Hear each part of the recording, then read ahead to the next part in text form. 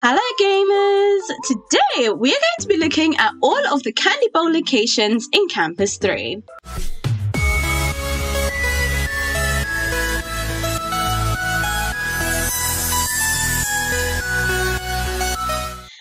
We start off in the main campus. If we go and walk this way behind the fountain, we go this way over on your left, you will see there is this candy bowl here. Let's go and take that. And we get 60 candies. Nice. Why is the animation continuing when the number's not even going up anymore? Anyway, let's just ignore that and go over to the front office. So over here, if we go straight forward, you will see over here there is a bowl of candies. We can go and take those, and that will give us another, I think, 60 candies. Oh, that one gave me like 100 candies. Okay, that is like way more than the other bowl. Next, we are going over to the locker courtyard. So if we go over to the left, or I guess you can go to the right, we are going to the musical chairs classroom. Once inside, you will find this candy bowl you can go and take the candies from.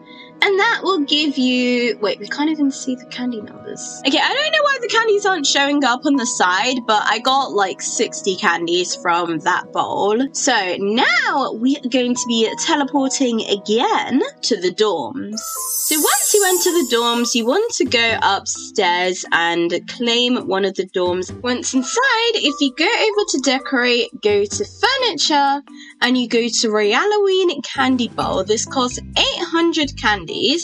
If you go and buy one of these, this is a one-time purchase, and you'll be able to get so many candies from it that it's definitely worth making this purchase. If we go and place this bowl down somewhere, exit decorate mode, every hour you will then be able to go and collect candies from here as well. And there we go. I don't know how many candies I got from that, but I got a couple of candies, so yeah, that's pretty nice. But anyways, let's just go over to the last realm that has a candy bowl, and that is the dormitory bathing quarters. So once you enter the bathing quarters, you want to go straight ahead and you will see a candy bowl on this stand over here, and then you can go and take the candies. And that gave me... how many candies was that?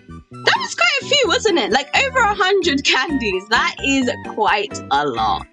So yeah, that is a really nice way to be able to get candies. So that is the end of the video. Let me know what you think of the candy bowls farming method and the other methods of farming candies. And I may use your comments in another video I'm going to be making. So make sure you subscribe so that you don't miss that video.